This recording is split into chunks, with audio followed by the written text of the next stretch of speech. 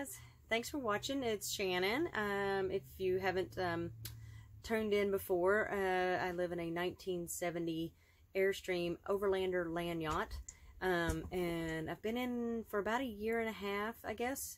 It's been good, full timing. So I travel for work so that I can, when I'm not working, I can play quite a bit, and I'm winding down. Winter's getting here, so we're getting to that point where I can take some time off. But there's some little tricks that I've learned wintering, because I wintered in Colorado, and you may have seen some of my videos where I put my skirt on and stuff, and I'm hoping to not have to do that here. I'm hoping I'm not going to be, I am currently outside of Minneapolis, Minnesota, and I love it. It's beautiful. I've never been up here before. So quite nice. But I wanted to show you something I've been doing. So typically what I've done, and it works pretty well. I mean, older Airstreams don't have the double pane glass, which I've seen some of the horror stories from that with the older ones and people having to take them out and stuff like that.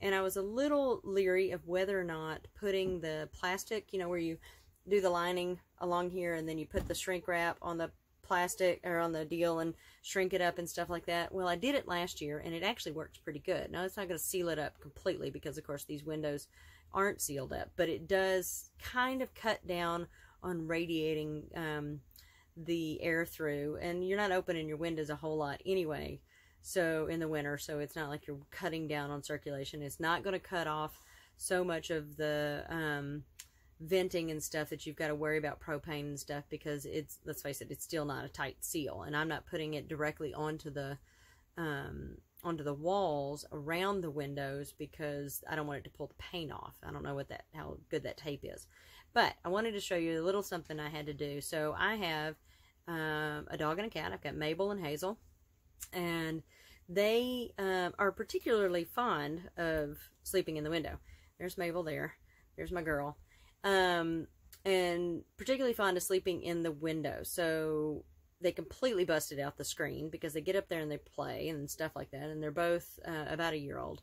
So in lieu of continually trying to fight with that and tell them no and all that, I've given up. That's their window. I'm accommodating them so that they can enjoy that window. They spend a lot of time inside when I have to go to work, so they might as well get to enjoy it. So that being said, the screen has come out, which means I never open that window because then they'll jump out. Then the other thing is I can't put that plastic up to insulate. And this thing, I mean, even with the windows, and I'm going to put some blocking, what is it, the day-night curtains up for winter, possibly. I really hate making it that dark in here. So just putting the plastic up and then having the curtains over it definitely cut down. And I did just fine with winter last year in Colorado, and we got down to 0 at night. And it, you know, it was chilly, but it wasn't awful. Anyway, so I came up with another solution, and I went to Lowe's and I measured my window, and I got a piece of plexiglass. So you can see that? I got a piece of plexiglass, and I took that same, I went ahead, because I had them cut it too wide.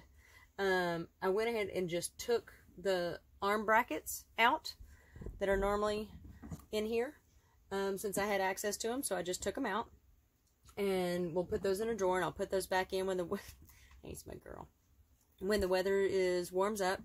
And then I just took that same tape that you put the plastic wrap up, and just did the top and sides, and then I put this 1/8 inch thick plexiglass so they can bang against it, they can do whatever they're going to do, and it seals up this window and adds me an extra layer of insulation. Costs $35.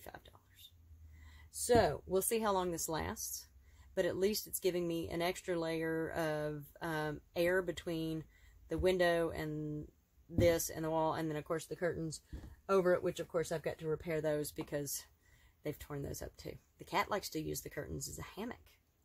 That's fun.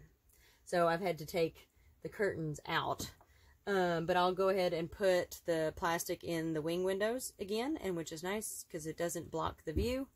And so I just wanted to show you that. And then because I've got it cut so that it overlaps just past these here, it's covering this gap as well. So just a little heads up on a little thing you can do for the front windows. I can already tell quite a bit of a difference, and it closes out, gives you a little air gap between the windows. So hopefully that'll help and give you a nice little idea of something you can do to help insulate some of your windows in your Airstream. So thank you very much. If you have any questions, be sure to reach out. Otherwise, like, subscribe, and share. And I'll be hitting the road soon. I've got a couple other little tips that I'm going to share with you about my tankless water heaters that I learned. I got a fun story on that. And then we'll start hitting the road and adventuring, and then I'll be sharing those with you as well. So thank you very much.